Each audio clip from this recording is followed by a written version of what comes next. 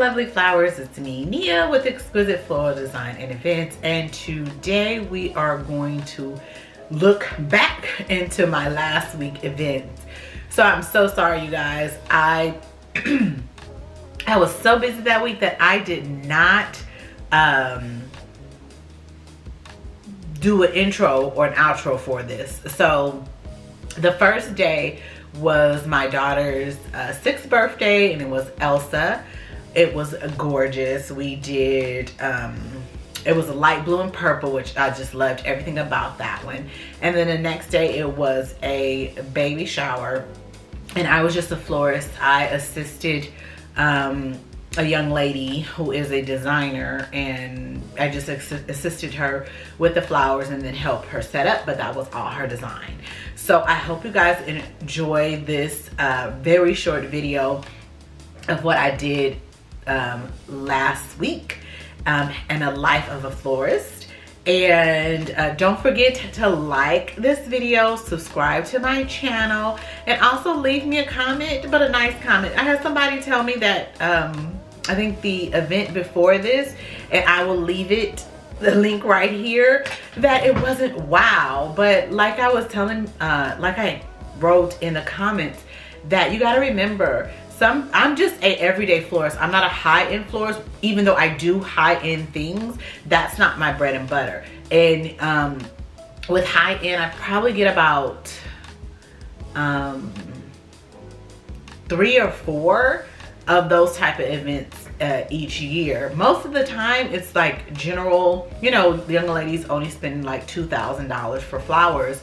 And with $2,000, it doesn't go that far, and it's what the person can afford and what they're looking for.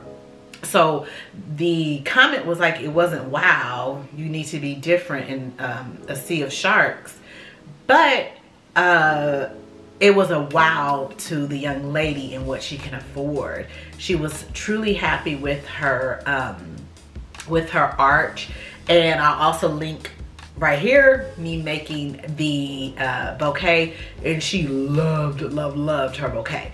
So I just wanted to address that. I said I wasn't going to address it, but because you know, I don't know if you ever watch other YouTubers and they be like addressing people who make comments on their posts, but I just wanted to let people know that you got to remember, sometimes people's budget, it only allows them to get so much. And then some people's wow is different than your wow. Like me, I don't like a lot of bling bling, and that term is all out, but I don't like a lot of diamonds and shiny stuff. I'm a very classic type of person. I don't know if you kind of look at my feed, if you go to my Instagram page, or if you look at my website, I'm more of a classic. I have a classic look.